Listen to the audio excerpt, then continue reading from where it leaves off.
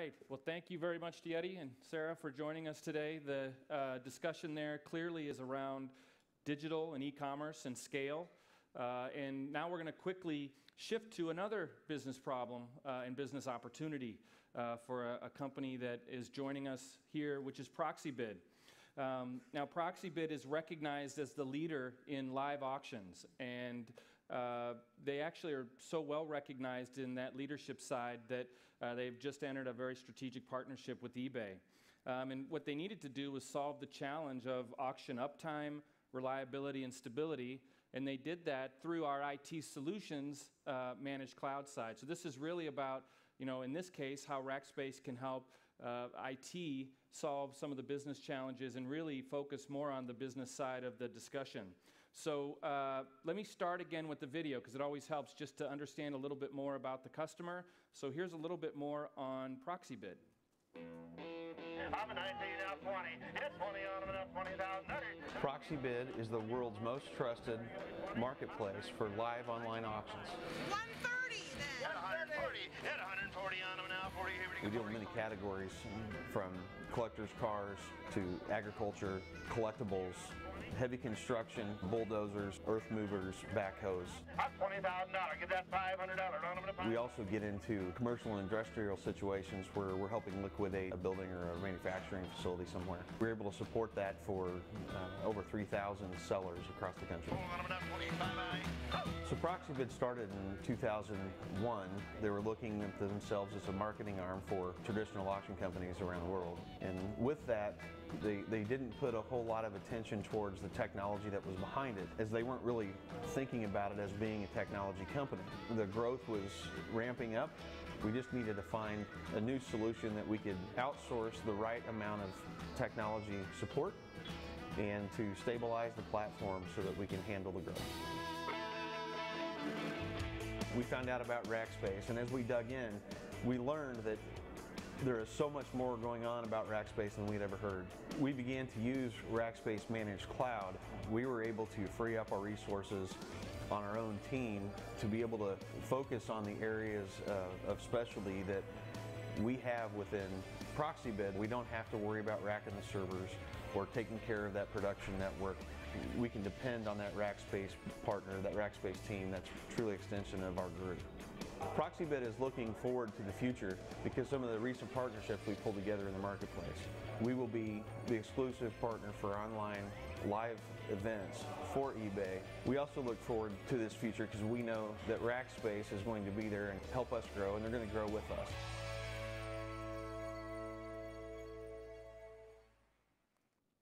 All right, so from Proxibid, please help me welcome Chance Irvine.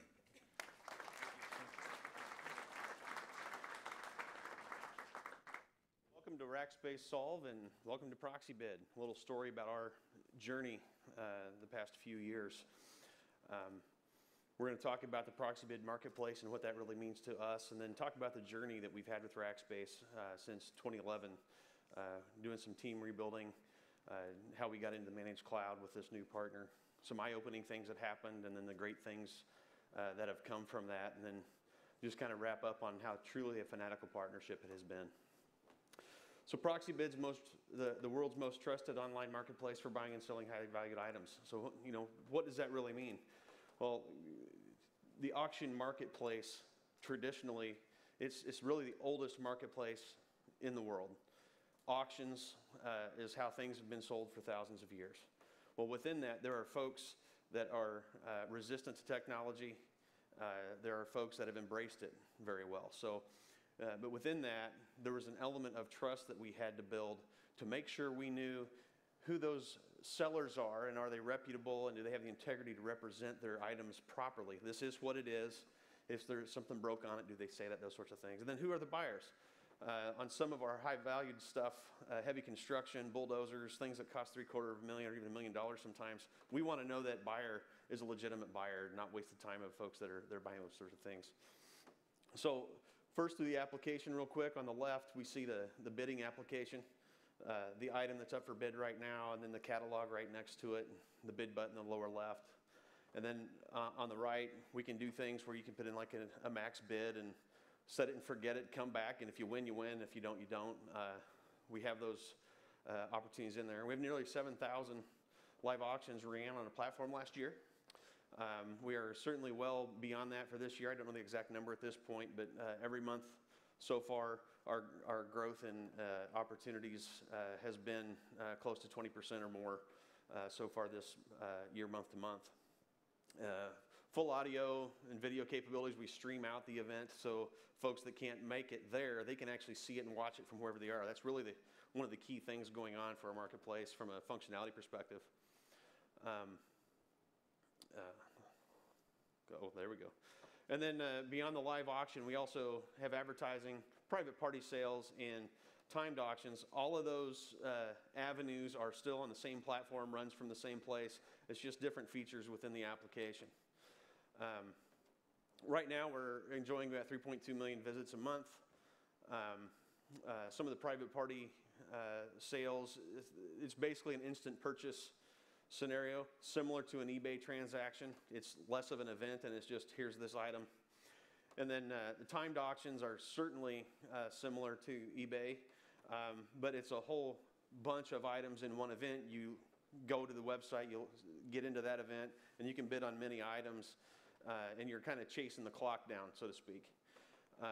And then direct purchase, there are some situations, I don't have that listed here, but we have some direct purchase opportunities where we have some financing partners, and we can, maybe you have a school system that you're selling all the desks and replacing. Well, we'll just buy that out of there and get it sold for you separate. So a direct transaction. So trusted, talking about that for a second. We have a very sophisticated, secure risk management capabilities. And from those tools, we're able to take care of some dispute resolution. Sometimes, like I was saying earlier, a seller may misrepresent what they are selling. The buyer receives it, they're not happy. They just spent any amount of money on something and it wasn't what they bought. If they let us know, we'll help facilitate remediation for that situation. Now, if whichever side's being unreasonable, we're going to try to help them understand, that's not really where you need to go with it, that sort of thing. Another piece of it is fraud detection. The most common thing in the auction marketplace is shill bidding, which is the seller bidding on his own stuff, trying to drive up the buyer's piece. It's not illegal, but it's quite unethical. It's just not really a good thing to do. Since it's not illegal, we can't really prevent it, but as the marketplace, we can force you to advertise that on your event. If you're going to do that, if you've told the parties that you're going to do it, we let you do it. If you don't say you're going to do it and we find out you're doing it, we'll kick you out of the marketplace. So that's an example of some things going on there. Our key tool is Market Guard. Market Guard is a proprietary bank quality risk mitigation tool. We are checking the buyers. Who are you? Where are you from? Do you have the money you need to participate in this event? If it's a very high valued event, super high valued event, we can turn the knobs up and do further checks on the folks if we need to. That's all driven by the seller's choice. If the seller wants a higher level, we can turn that up and do a higher look at that. We're doing OFAC checks. We're looking at non-pay rates for anything on your credit report. Those sorts of things. We compile dozens and dozens of points just so we know what kind of a risk factor that person is. And all of those things build into just trust in the marketplace. The buyer knows that we're holding the seller accountable, and the seller knows that we're looking at the potential buyer so that they don't waste their time when the event comes around.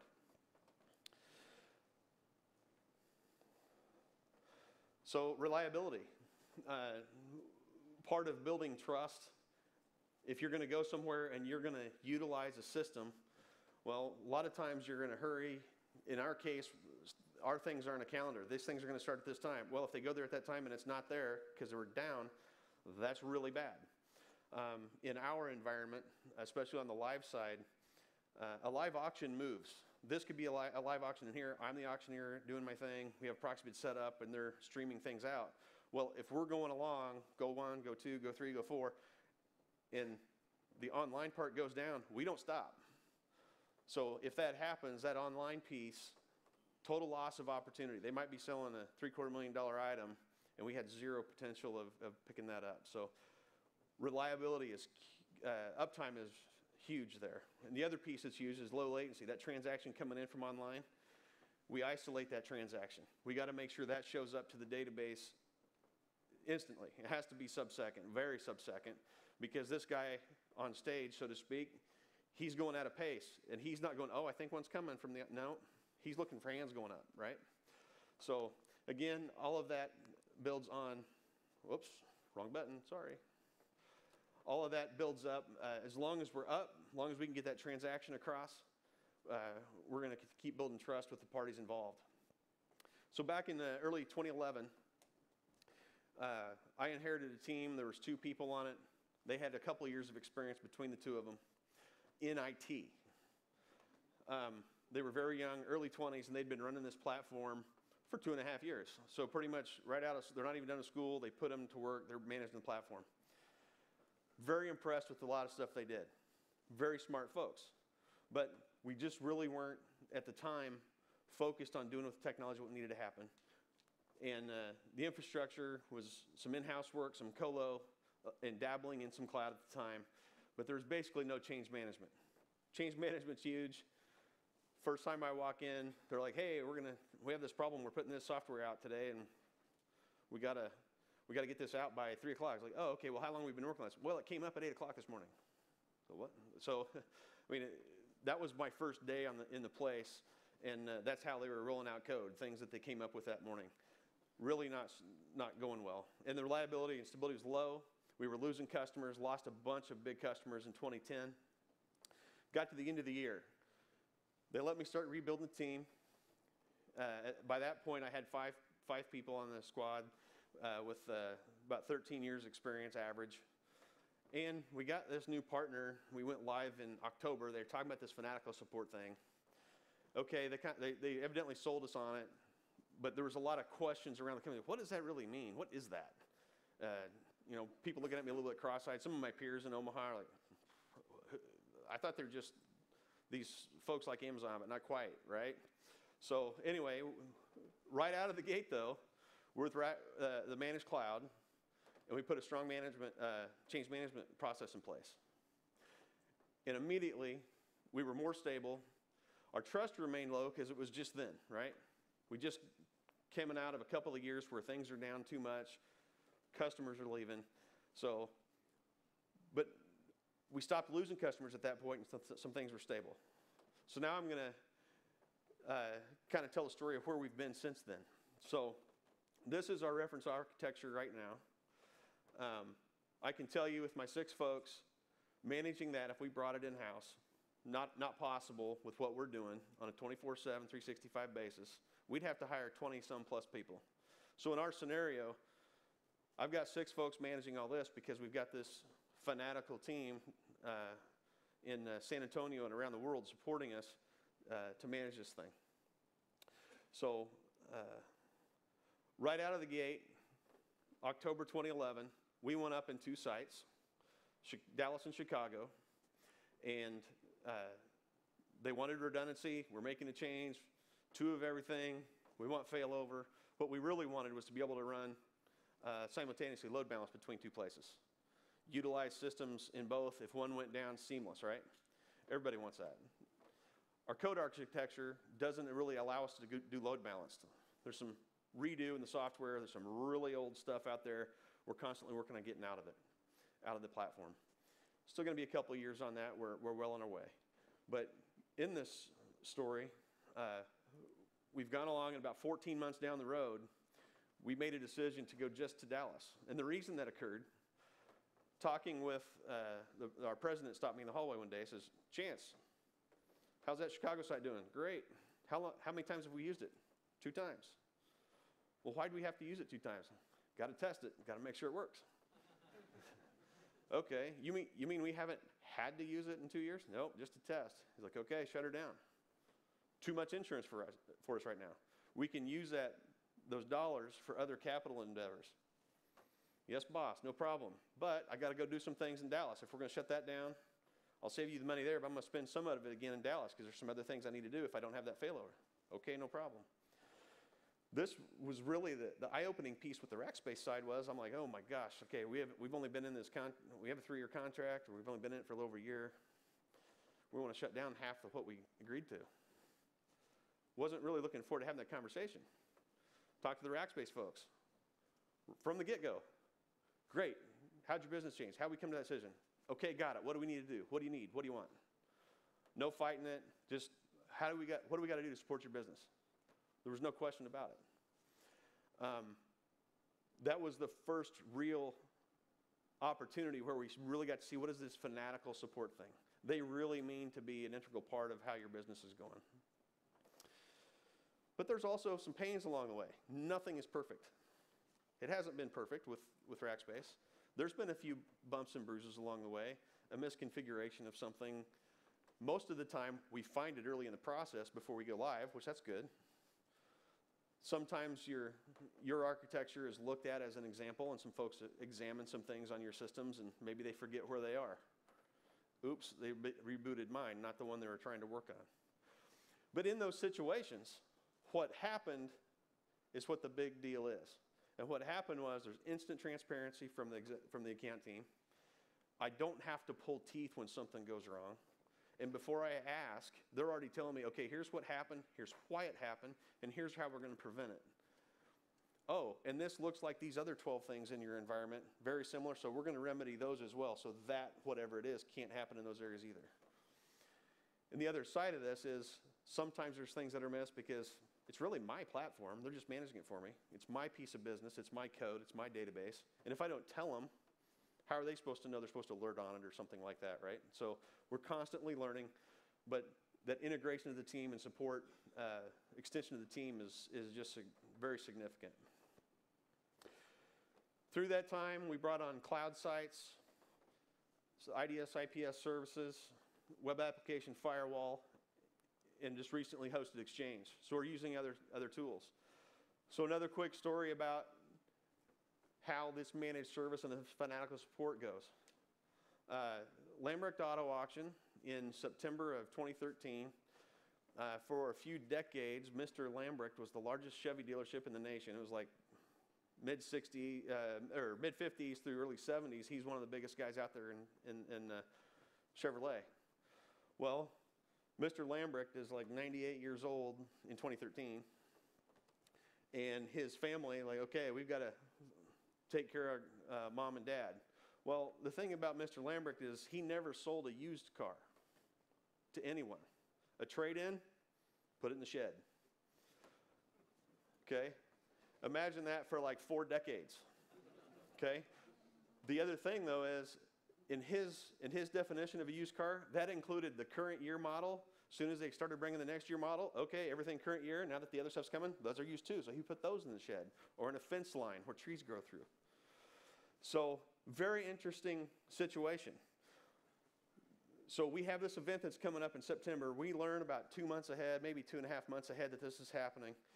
So from a technology perspective, this is kind of a neat deal. This is going to be neat to be part of. He's got near 500 cars. It's like 480 cars to sell. About 40 of them are brand new. 4 to 17 miles on about 50 of the cars. And they're 40 years old or 50 years old, okay? This is where we had to figure out how to bring in enterprise technology, okay? That is a soybean field carved out next to a golf course. All the cars are lined out there. We are about 8 miles north of nowhere, central northwest Nebraska. It's Pierce, Nebraska. There's a population of about 400 or something like that. And we have, in Pierce, it's about another 15 miles to anywhere where there's any real utilities that we can bring in. We've got our remote equipment. We've got to be on the internet, live. They're expecting 15 to 20,000 people going to be here. There's rumors that Jay Leno's involved, and he wants some of these cars, and that's big hoopla. The History Channel's on their way. They're bringing the Fast and Loud crew to do some filming. That's what we're told. The Jay Leno part is the only part that wasn't right. History Channel was there. All these people coming. Verizon found out all this was going to happen, so they rolled in their truck with their big satellite feed, which was great. We ordered some DSL lines. Of course, the providers are in there. Nobody wanted to be the reason it failed. They dropped fiber in the middle of that field for us on their own. No one wanted to be responsible for failure here, right? So we're about 5 weeks out now, and Burn Notice happened. Burn Notice was a TV show on USA Network, and it was an auction event that we were selling off all their production studios. Well, what do we mean by Burn Notice happened? That red line represents some Hollywood folk that put something on Facebook, and for the next 3 minutes, their 3 or 8 or 12 million followers all jumped on Proxibid, which is great, but not the traffic pattern we were usually used to, okay? Not really complaining, but so we sat down, we said, well, what's Lambrick supposed to look like? And we talked about what represented this spike. Figured out, we think it's going to be about 8 times more than this. Okay, 20 minutes later, I'm talking to my Rackspace team. I need to upgrade every item on my platform. It needs to be live and going in 5 weeks. Go. Okay, 5 weeks really isn't that long to touch the entire platform, keep everything up. We have probably, I don't know, 500 or 600 auctions in that 5-week time period. We still got to stay up, right? We did it, pulled it off. They delivered with about 10 days to spare, I think, somewhere in there. Not a problem. I think the first server we got had one little configuration problem, but we're still way in testing. Fixed that one thing quick, and everything else came out exactly the way it needed to be. It was great. The middle one is the first day of Lambrick, and the second was the second day of Lambrick. The traffic was twice our normal, that blue line. Very big deal that we got that upgrade done. We would have failed. That leads into it's time to renew. We've got to make a decision. Do we stay with these folks? It had been a great 3 years. We went through a rapid RFP process. And after the fact, I've shared, it was really just to find out, is there anybody out there really doing fanatical support? Because I had tons of questions I didn't have the first time when we did pick Rackspace. We figured it out. My BDC, she might be here in the room somewhere, picking on her a little bit from back then. There she is. So this is something about how the team engagement can be, though. Because what I'm about to tell you, you would not do this if you didn't have good relationships with your folks. Great interaction extension of your team. We called her the morning. She knew we were going to call her and tell her that she won the business or she lost the business. I'm ornery. I had my lead engineer call her, and he's all somber and telling her how she lost the business, and they made us go with someone here, and the leadership got involved while I'm typing up a congratulations letter.